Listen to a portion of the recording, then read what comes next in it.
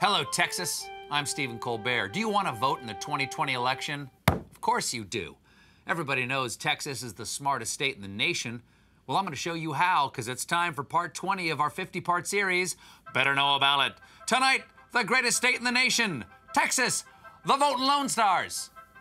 What makes Texas the greatest? Well, for starters, it's huge. Over 268,000 square miles. In fact, Texas is larger than any country in Europe. And if you ask me, Texas should be the one shaped like a boot. Come on, Italy, stay in your lane. Another fun fact, Texas is one of just 50 states that have been selected to vote in this year's presidential election. So, here's how you can get started voting in Texas right now. We've made it easy by putting the resources you need on betterknowaballot.com. The link for Texas is below. Okay, first, make sure you're registered to vote. Just use our link. The deadline is October 5th, so do it now. Texas does not consider COVID-19 risk a valid excuse for absentee voting, so you can use our link to see if you meet one of the 4 requirements to vote absentee in Texas. For example, if you're 65 or older.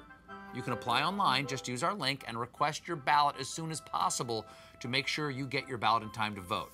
Now, most Texans will need to vote in person. You can avoid long lines on Election Day by voting early with your valid photo ID from October 13th to October 30th. Use our link to check your county's early voting hours and locations. Wear a mask, wash your hands, go vote. There you are, Texas. Know another smart Texan who wants to vote? Just send them this video and spread the word using the hashtag BetterKnowABallot. So Texas, right now, I need you to remember to vote. Then you can go back to remembering the Alamo. Vote!